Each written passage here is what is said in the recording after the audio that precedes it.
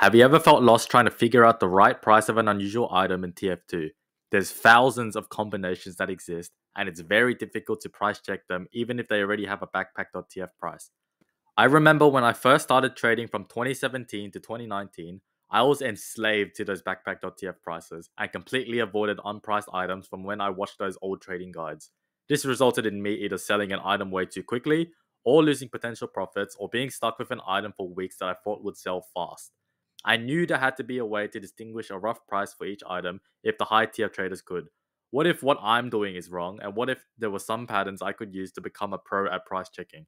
Imagine fumbling all of your unusual purchases because you still believe in the Backpack.tf price, you still believe in quick sell percentages, and you still believe in avoiding unpriced items. And if you don't step outside of your comfort zone to learn these simple things, best case scenario, your profit margins will realistically be cut in half by the end of the year. So it was when I joined various Discord servers in late 2019 that I would rarely get the opportunity to chat with experienced traders about price checking items, but they gave me really valuable tips that are still relevant today. I employed various tips and tactics they taught me into my unusual trading, and even though I bought unusuals above the Backpack.tf price, or even bought an unusual item with sellers at the same price, which sounds ridiculous to do, I made so much more profit. Imagine having a very trained price checking eye, and as soon as you look at an item, you already have an accurate prediction of what it will sell for in your head, and you don't need to ask for a second opinion from anyone else. The truth is, you can profit off anything if you know what it can sell for. And right now I'm going to reveal to you the secrets nobody will tell you in unusual trading for price checking items.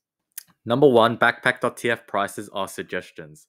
In the bustling TF2 market, Backpack.tf prices offer a starting point rather than a definitive verdict. These figures are supposed to represent the community's consensus on an item's worth based on submitted evidence of trades. Here's a deeper dive into why reliance on these prices alone might mislead. TF2's economy is anything but static. Factors like game updates, community preferences, and shifts in supply and demand can all influence an item's price. A price that was accurate yesterday might not hold today. Prices on Backpack.tf are aggregated from community submissions, meaning they're essentially suggestions rather than strict rules as the name suggests.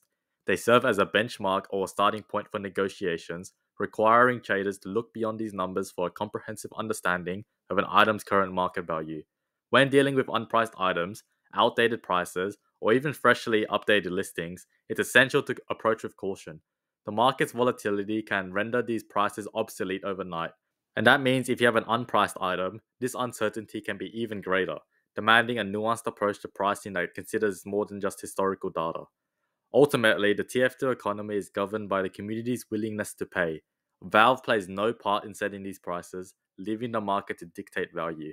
This means that an item is worth precisely what someone else is prepared to exchange for it. Let me repeat what I just said. All TF2 items are worth what someone else is willing to pay for it. This means making personal opinions on value less relevant in the broader market context. And if you can understand what the Backpack.tf price really is, you'll make much more accurate price checks and informed trading decisions.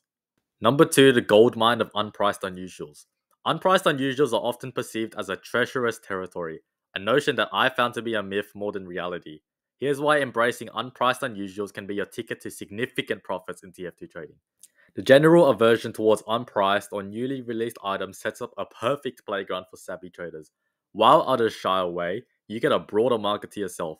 The absence of a set-in-stone price paves the way for high volatility, allowing you to secure items at lower prices and sell them at a premium. This scenario can potentially set you up as the trendsetter for the item's market value on platforms like Backpack.tf. You can be the first sale. New items, particularly following updates or the release of new crates, come with their own set of challenges.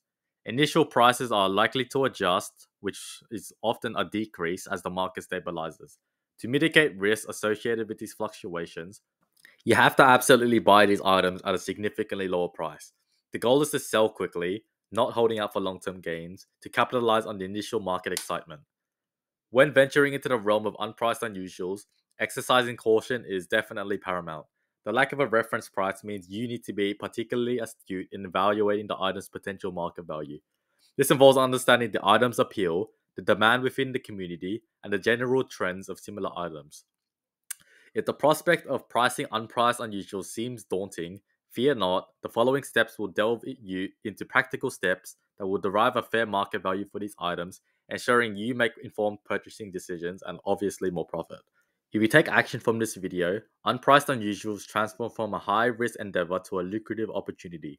With the right approach and mindset, you can exploit the market's hesitance to your advantage. Number 3, sister effect price checking. Valve's approach to making unusual effects in TF2 can be seen as creatively economical. Many of the effects are just essentially clones of each other, sporting different color variations. This characteristic unveils a strategic avenue for price checking. Acknowledge that Valve recycles unusual effects with mere color variations. This redundancy is your ally in determining the market value of an unusual hat. By identifying an effect's sister effect, you can gauge a more accurate price point for your item. What you need to do is engage in a comparative analysis between the item you're interested in and its sister effect. You're looking for discrepancies in prices, sale history, and the number of sellers in the market. A significant price gap between sister effects can serve as a red flag or a green light for your purchasing decisions. For instance, you're eyeing up a North Star Wanderer's Wool for 75 keys. There is no information on the Backpack.tf price page because it's so new. No sellers, no supply data, yet no sales. No indications of a price. So you check for a sister effect called Prettiest Star. You then see 2 sellers matched at 70 keys that have been there for 2 weeks. Chances are, if Prettiest Star couldn't get 70 keys, and North Star looks pretty much the same as Prettiest Star, how are you supposed to expect to get more than 75 keys out of that purchase? And even though 2 weeks is not that long, considering that they're new, they're probably going to go down in price over time, and it's going to be very hard to sell for profit. In instances where a sister effect doesn't exist, rely on tier comparisons among effects. Purple energy and sunbeams, for example, often orbit in the same price tier.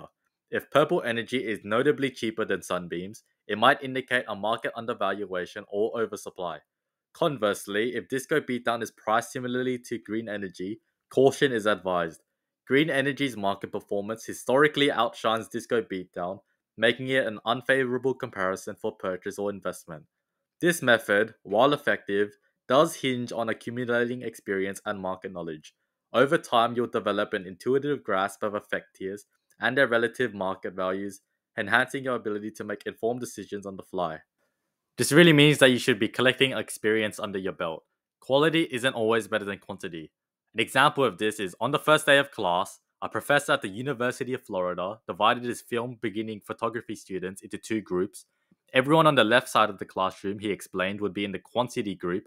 They would be graded solely on the amount of work they produced. On the final day of class, he would tally the number of photos submitted by each student. 100 photos would rate an A, 90 photos a B, 80 photos a C, and so on. Meanwhile, everyone on the right side of the room would be in the quality group.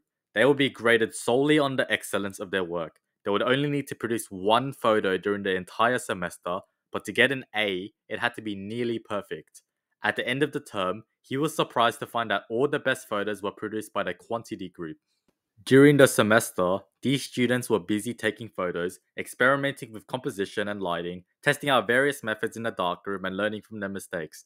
In the process of creating hundreds of photos, they honed their skills. Meanwhile, the quality group sat around speculating about perfection. In the end, they had little to show for their efforts other than unverified theories and 1 mediocre photo. The same goes for TF2 trading. If you don't take action to build experience, but rather try to consume a bunch of knowledge beforehand, you can only expect mediocre results at best. By meticulously comparing sister effects and understanding tier equivalences, you can navigate the unusual market with greater confidence and precision. Number 4, arbitrage price checking. For those instances where sister effect price checking doesn't cut it, or when you're on the hunt for more comprehensive data, arbitrage price checking is your next level strategy. This technique, in short, just means you're going beyond one platform, such as Backpack.tf, and onto more sites to price check items. The core of arbitrage price checking lies in diversifying your research across multiple trading platforms and websites. Backpack.tf serves as a starting point, but it's not the be-all and end-all. For a well-rounded perspective, delve into sales data on Marketplace.tf, Manco.store, and other notable trading sites. These platforms might hold key transactions that Backpack.tf doesn't capture, offering you a clearer picture of the market dynamics at play. For those with Backpack.tf premium access, the ability to track item histories becomes an invaluable asset. This feature allows you to effectively become a price suggester, analyzing past sales yourself to deduce a fair market price. Learning how to effectively utilize this tool can significantly elevate your trading game, and resources like the Backpack.tf forums or Discord can be great places to start. Sometimes the best resource at your disposal is the collective wisdom of the trading community. If your research hits a wall, don't hesitate to reach out to fellow traders on Discord or the Backpack.tf forums for a second opinion. A fresh set of eyes can provide new insights or confirm your suspicions, reinforcing your price check with community validated information. If you're able to employ a combination of sister effect comparisons, multi-platform research, and community engagement, you can expect to equip yourself with the most accurate understanding of an item's worth. Now, the last point is one that I honestly don't do enough of. Number 5, trusting your instincts. When navigating the complex waters of TF2 trading, it's crucial to remember that not all opportunities are created equally. The ability to decide when to engage and when to step back is a skill honed over time, often guided by a combination of knowledge, experience, and gut feeling. The principle of avoiding certain items isn't about fear of risk, but rather an acknowledgement of market realities. In situations where the market is inflated or where competition is fierce, even a perfectly priced item might only offer marginal profit margins. It's in these instances that discretion becomes your best ally, choosing to pass on deals that don't meet your profit criteria. While trading in TF2 is not largely a numbers game, there's an intangible element that shouldn't be ignored, which is your intuition. If something feels off about a deal, or if an opportunity seems too good to be true, it's worth taking a moment to listen to that internal voice. Just as in real life, gut feelings can be life saving. In trading, it could be the difference between a massive pitfall or an opportunity for massive profit.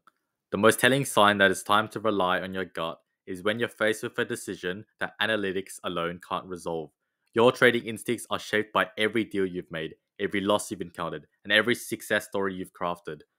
In summary, while tools, data, and strategies form the backbone of successful trading, the element of human intuition plays a non negligible role. By understanding when to engage, when to pass, and when to trust your gut, you elevate your trading beyond mere transactions to a more nuanced and potentially profitable art form.